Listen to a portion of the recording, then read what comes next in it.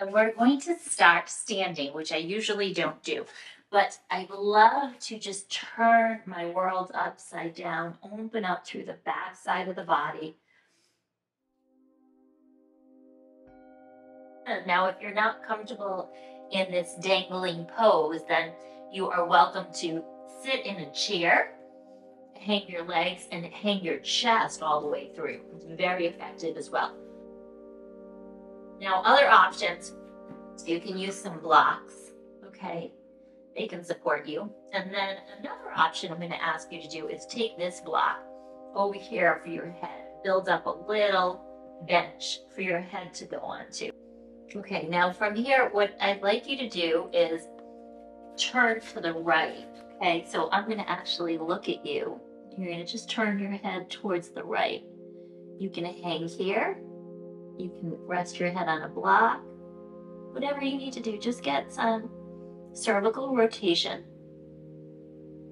And then go ahead and take your right index finger or your thumb. I'm going to use my index finger, and I'm going to take it right above my ear canal and to that bony area. And I'm going to make little circles. So it's right here. So here's my ear canal. I'm going to go right above it onto this area above the canal and making little circles in one direction and the other. And then if you feel any sensation or any shift, you might swallow, you may feel a sigh.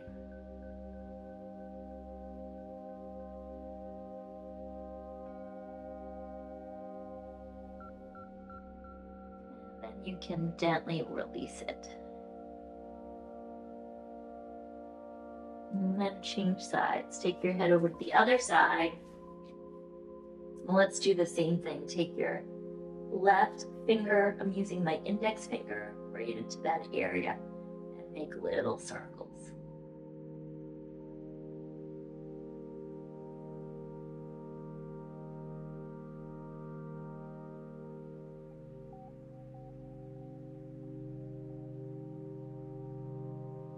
And reverse the circles.